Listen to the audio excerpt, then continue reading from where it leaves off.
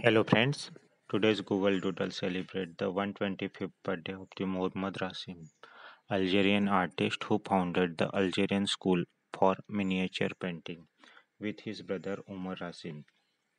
Mohammed Racim, the first painters in Algeria, Racim fused traditional Persian and Mughal painting technique to reinvigorate Maghrebi culture, customs, and redefine the global perspective of the Arab world through the art.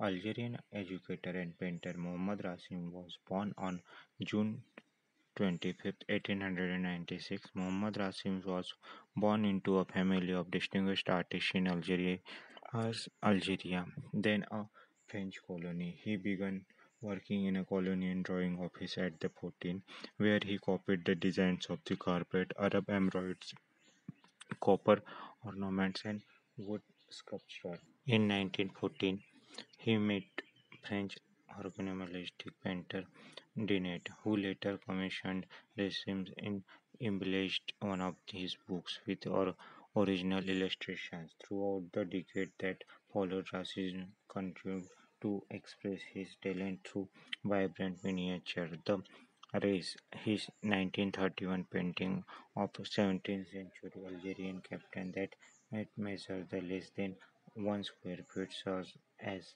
just one example of Racim's art that helped to revitalize Algerian pride, which was instrumental in the North African independent movement. Racim's contributions include the pioneer the Algerian School of Miniature was recognized as a national level in 1933 when he became the first Algerian recipient of the Grand Artistic Prize of Algeria. Today, much of the Rais's personal collection is displayed at the Museum of Fine Arts in Algiers. Thanks for watching this video.